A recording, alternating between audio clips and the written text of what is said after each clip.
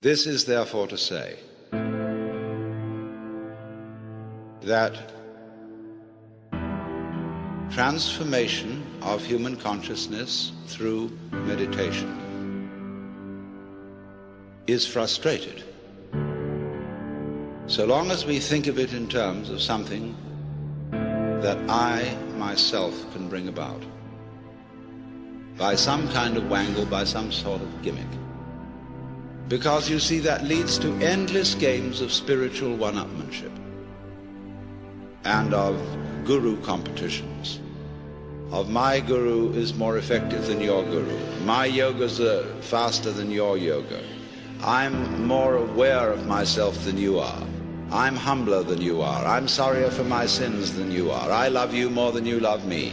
This interminable goings-on about which people fight and wonder whether they are a little bit more evolved than somebody else and so on. All that can just fall away.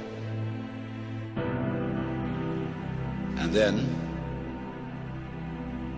we get this strange feeling that we have never had, you see, in our lives, except occasionally by accident. Some people get a glimpse that we are no longer this poor little stranger and afraid in a world it never made, but that you are this universe, and you are creating it at every moment, because you see, it starts now. It didn't begin in the past. There was no past. See, if the universe began in the past, when that happened, it was now. See, well, it's still now. And the universe is still beginning now, and it's trailing off like the wake of a ship from now. And the wake of the ship fades out, so does the past. You can look back there to explain things, but the explanation disappears. You'll never find it there. Things are not explained by the past. They're explained by what happens now.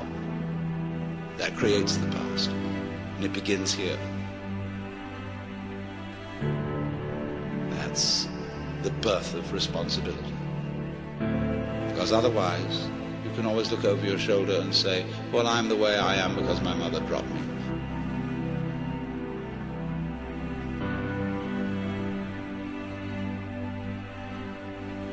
And she dropped me because she was neurotic, because her mother dropped her. Now away we go back to Adam and Eve, or to a disappearing monkey or something. We never get at it. But in this way, you're faced with it, you're doing all this.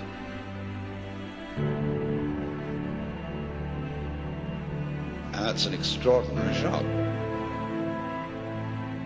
So, cheer up. You can't blame anyone else for the kind of world you're in. And if you know, you see that I, in the sense of the person, the front, the ego, it really doesn't exist, then it won't go to your head too badly if you wake up and discover that you're God.